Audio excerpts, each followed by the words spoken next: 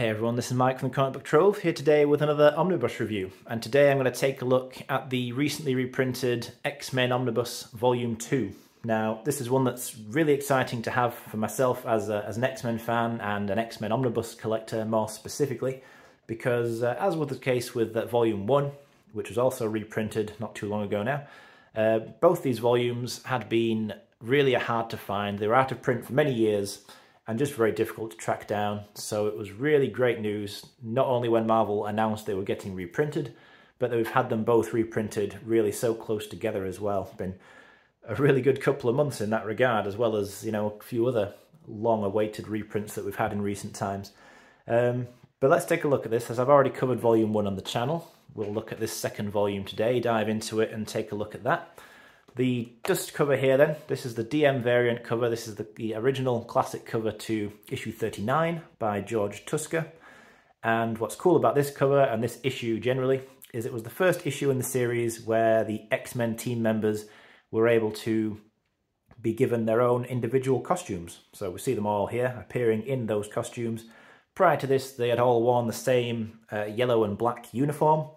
In this issue, for the first time, they got to express some individuality and have different costumes to each other. And of course, that would be the case with the X-Men really ever since. They've never shared a costume other than for one-off kind of short periods for a specific story here or there. But in general, all the team members pretty much have always had their own individual costumes ever since this point. Taking a look at the spine, we've got the X-Men written there in that small font. And the creator names down here in smaller font. We've got the writers Roy Thomas and Arnold Drake, and the artists here, Neil Adams, of course, Don Heck and Werner Roth, being the main ones that we see the work of in here. Although there are a couple of other ones who also do an issue or two, and we'll have a look at that as we go through here. On the back, we've got the cover gallery then, so you're pretty much standard fare for your Silver Age, Bronze Age material era omnibuses. And at the bottom we get the material. So the remaining X-Men issues of this original run, 32 to 66, crossover with Avengers, a couple of Kazar issues, and Marvel Tales 30, or at least some material from those. Oh, just one other thing. I'll just quickly do a comparison here with the first spine of the first volume, for anybody who's wondering what they would look like together. It's just the spine, not the book. The dust cover remain, not the book. But yeah, so they'll look like that with those images at the bottom. That's for the DM variant of the first volume as well. So that's the two DMs together, what they look like. On the book itself, same design as the first volume with this new printing. So we've got the X-Men here in this yellow and blue. There is a different image on the spine of mine here because I think this is the cover the image you'd get with the standard cover. Slightly different one. And this X logo on the back. This is a slightly thicker volume than Volume 1. It's about 100 pages more, I think, in here. Opening page here, this is really cool. This is Jim Steranko image. And Steranko is really the other key penciler who's not included amongst the names on the spine. This is another Steranko image. Of course, being Polaris, Laura Dane. As we move into the creator names here, so quite a lot of different creators working on this this part of the run, and in the introductions that are included in here, written by Roy Thomas, which were originally provided for the Marvel Masterworks collecting this material, he does in fact joke about how it was a bit of sort of musical chairs with the creative staff having to work on this book. Felt like frequently changing artists in particular, but we get a number of issues by Werner Roth, Don Heck and Neil Adams, but also Dan Adkins, Ross Andrew, George Tusker, Steranko, Barry Windsor-Smith, who was just known as Barry Smith at this point, Sal Buscema, and John Buscema because of the Avengers issue, which was drawn by him. But yeah, a few different creators all in all. You can see them all listed here, of course. And then the contents page. There are a few introductions in here, as I mentioned, by Roy Thomas, and the issues are all listed, of course, chronologically with their publication dates. But yeah, so this book is the second half of the Silver Age era of the X-Men, and it collects really a lot of, I suppose, if we're being honest, a mixed bag of material in terms of the quality. So the X-Men was a book that was performing poorly in terms of its sales figures back in the day when these issues were first coming out, and what we see in this volume in particular, more so than the first volume, I think, is well, what were quite admittedly quite desperate attempts by, you know, Stan Lee as the editor, and Roy Thomas, who was writer and assistant editor working on this series for pretty much all of this stuff in here, to try and reinvigorate interest in the book. So we get a few different things introduced in here, a few different things get shaken up a little bit to try and, I suppose, reinvigorate reader interest in this series as those sales figures were waning. But yeah, so I just think that the X-Men, they struggled a little bit, in all honesty, through these early days. They didn't get off to a strong start, which always seems quite ironic when you think about the kind of juggernaut that the franchise ended up becoming, certainly under Chris Claremont's stewardship in later years after this. But here we see a guest appearance by Spider-Man, for example, as well as another appearance by Banshee, who was still technically, I think, a villain at this point. Usually, back in the day here, whenever Spider-Man guest appeared in a series, it was a pretty clear sign that that series was struggling, because putting Spider-Man in a book was basically a desperate way of trying to make people want to buy this issue, because obviously Spider-Man, super popular. The hope was that readers would see him on the cover of another series and think, oh wow, Spider-Man's in this, let's read that. Also really cool to see the original letters included in here. Maybe I don't always mention that enough, but I love that Marvel do that in these classic Silver Age Marvel omnibuses. So you get that appreciation and that insight into what readers at the time were thinking about these issues as they were coming out. You get to read the response to them. I think that's really cool. But yeah, so a couple of key things happen through here. So I suppose we'll give a quick spoiler warning, just in case. But one of the key things that ends up happening in here is apparently, well, the apparent death of Charles Xavier occurs partway through here. He disappears from the title for a bit, having been seemingly killed. And the intention at the time, according to Roy Thomas, was that he genuinely would stay dead. But they ended up bringing him back, of course. I don't think it's any secret that Charles Xavier obviously didn't really die here. We see a lot of recurring villains who were previously introduced. So the Blob and the Vanisher both appeared, I think, very early on in, I think, the second and third issues of the series. But as always, you get a lot of villains coming back. The Sentinels also get reused here towards the end of this run, actually. And they start to feature backup stories as well in some of the issues. So, you know, we see here, for example, the first one they did was the one featuring Charles Xavier, and they started doing origins of the X-Men. So each backup story told kind of like an early tale featuring one of the members of the team. So Xavier, Cyclops, Jean Grey, Beast, Angel, Iceman. They've featured them all, I think, over the course of these issues. This is issue 39, so the cover we saw there by George Tusker, of course. This one where the new costumes come in, but that doesn't happen until the very end of the issue. And also, it wasn't Tusker who actually drew this, it was it was Don Heck.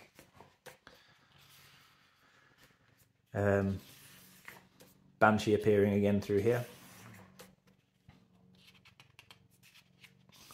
And this is the page where they get the costumes, and the way that's explained is that Jean Grey kind of made them. So that's kind of amusing. It sort of reminds me, well, it's very reminiscent, I think, of the Fantastic Four, where they first got their costumes very early on in the fourth issue of Fantastic Four, I think, or the third issue, where it was Sue Storm who created all their costumes.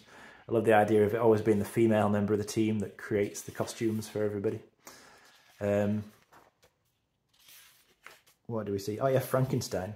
So this is kind of a funny one, bit of an interesting one. This is where those kind of, you can see the kind of more wacky ideas being tried out to try and pretty much do anything to get this book to appeal to more people. They were willing to get quite experimental with it. So Frankenstein appears, the Frankenstein monster. Although later on Marvel would actually do a Frankenstein comic during the 70s when monster comics were going through a resurgence, and you had series like Tomb of Dracula and Werewolf by Night. They also did a Frankenstein comic, and it was not this Frankenstein. They kind of deliberately overlooked this one and did their own story. Yeah, There's also this story featuring supposedly the first evil mutant. Another story that I think has been retconned out of continuity.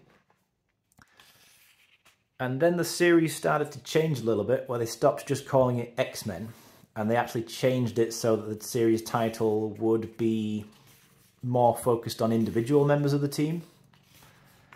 Again, I think done because, you know, Stan Lee, who was generally in charge of these sorts of creative decisions, just figured let's mix it up a little bit, see if it makes a difference. Here's the death of Professor X storyline, where he apparently dies. And here on this final splash page, very dramatic, sad page, with then another backup as well. And there's the last few issues here, the backups we've been seeing are all featuring the beginning of Cyclops, as they call it, Cyclops' origin. The way that, anyway, that ended up being explained away was that Professor Xavier had never actually been there. It was in fact the mutant, the Changeling, who had taken the form of Charles Xavier, and it was in fact him who had died. And during this time, Xavier was in hiding, planning to come back at the right time, basically. And here we see these new style of logos that they did. So instead of just the X-Men, it was the X-Men featuring the Angel, etc. Red Raven, I think this was when they brought back a Golden Age character, if I remember rightly. I think Red Raven was a very obscure Golden Age character that Roy Thomas liked. Wanted to bring him back.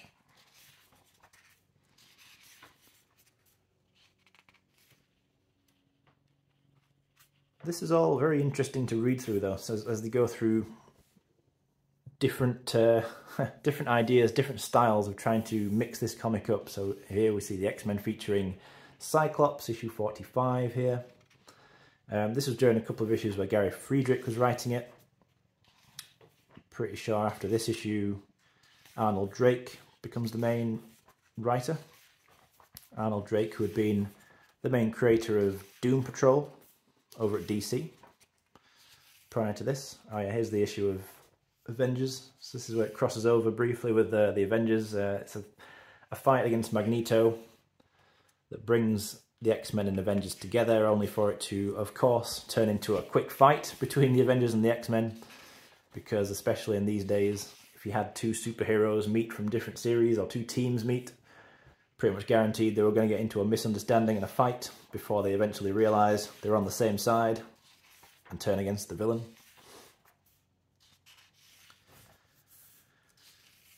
So here, one of those dramatic kind of covers that declares it's the end of the X-Men, with Charles Xavier having been apparently killed.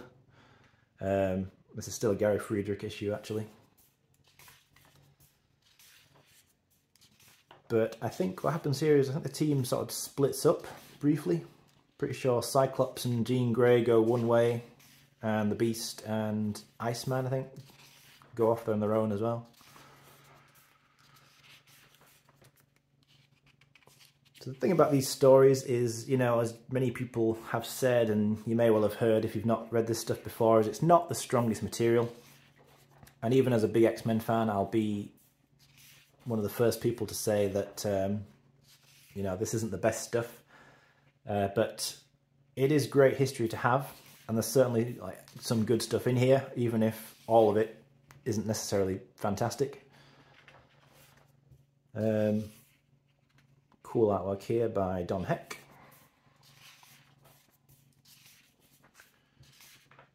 But what you do get in here that I really do love is the all too brief run by Jim Steranko as the artist, who contributes one super significant thing to the series, which I'll show off in a moment.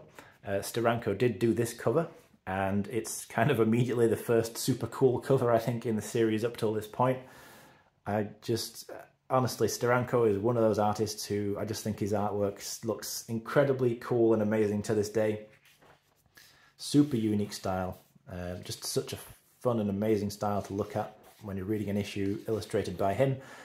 And it's a real shame that he didn't draw more comics. I'll just say that. I mean, his main run is on Nick Fury, Agent of S.H.I.E.L.D. And I still need to cover that omnibus so I can talk about his artwork in all the more detail I'd like to. But we are about to see the 2 issues in here drawn by Steranko, including this incredible change that he made to the series. And this is something that I think many people do not know, but Jim Steranko was the guy who redesigned the X-Men logo from being that kind of very generic looking series logo that they had from the very beginning into the much more iconic kind of slanted X-Men logo here. And this has remained the logo ever since, you know, or at least the most commonly used logo for the X-Men in different media ever since this issue here came out. And I think that's a huge contribution to the series that I don't think Steranko gets enough credit for. But even that aside, this is immediately the best artwork that this series has had up to this stage, if you ask me. That's just my opinion. I know you might not maybe like Steranko's work as much as I do, but I'm a huge fan. I absolutely love his experimental kind of unique style. I don't think anyone has ever really drawn comics in this way before or even since. Even people who've imitated Steranko haven't quite done it as well as he did when he did these comics back in the day. This kind of logo design, title design, whatever you want to call it, even the way he did stuff like that, the guy was like a natural graphic designer, and it really shows in the way that he constructed panels and page work. And this isn't even his best work, I don't think. Pretty sure I would say all of his best work is featured in the Nick Fury stories that he worked on, but nevertheless, really cool to see a couple of issues, albeit them very short, in here by him. But luckily, he's not the last truly amazing artist that we see working on the X-Men here, as very soon after this, we see, of course, Neil Adams come onto the series. And Neil Adams really never did a whole lot of Marvel work, you know, across his career. But the longest run that he did do on any one series were the issues of the X-Men that he worked on. So here we see Blastar, a familiar figure to me as a Fantastic Four reader. You may well recognise him from there. From the, I think it's from the Negative Zone. Causes these huge blasts, hence the name Blastar, obviously.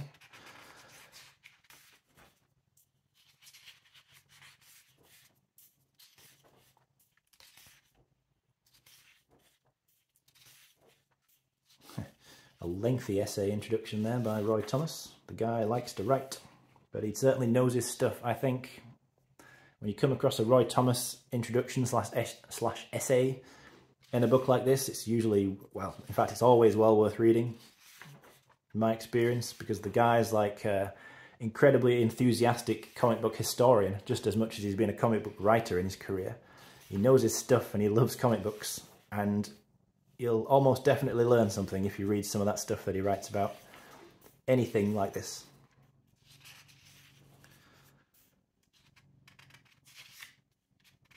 So we are almost to the point now, pretty sure it's issue 56, where Neil Adams comes on board.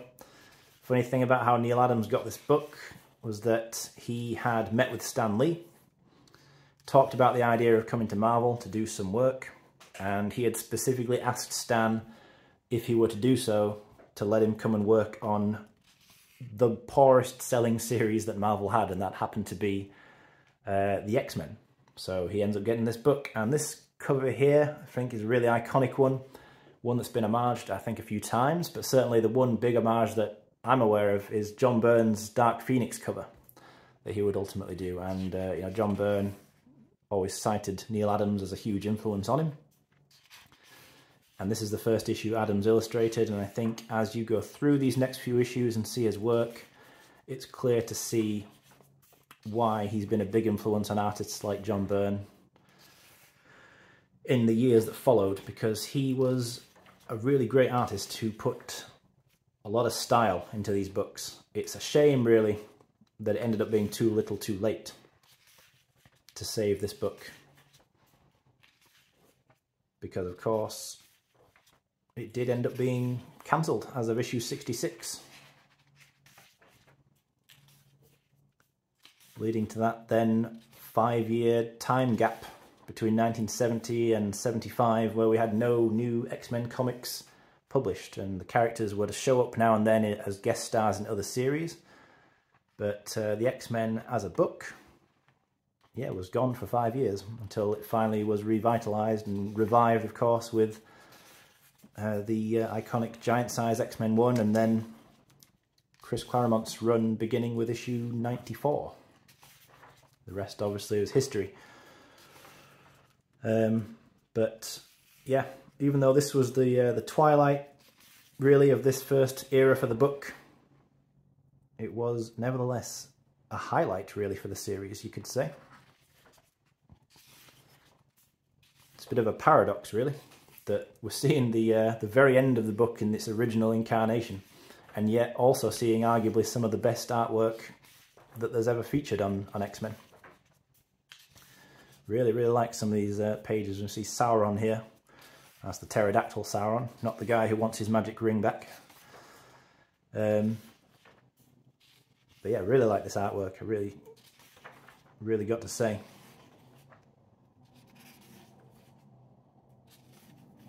I think definitely the highlight.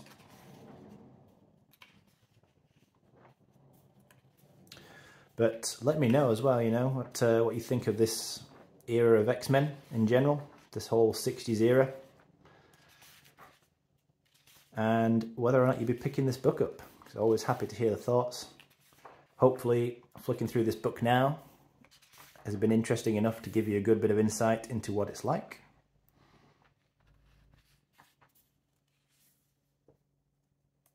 As we come towards the end. I think the final issue of the book, though, unfortunately, was not drawn by Neil Adams.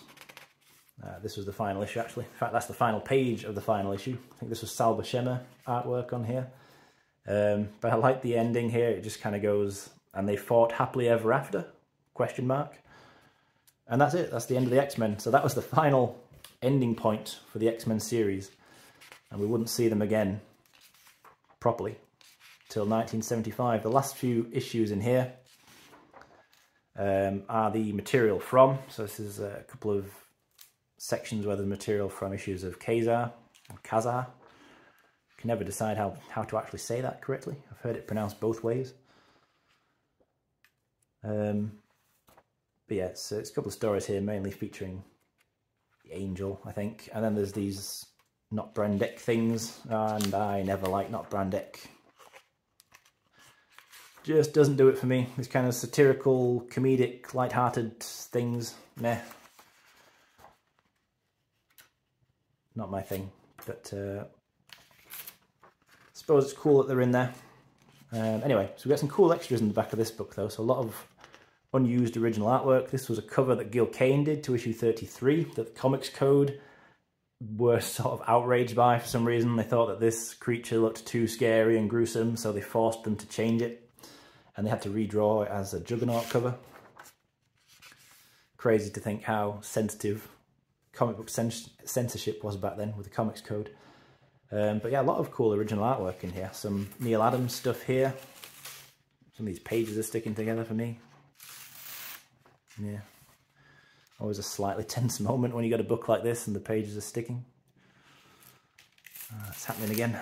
Fun. Oh, that's cool. Todd McFarlane artwork.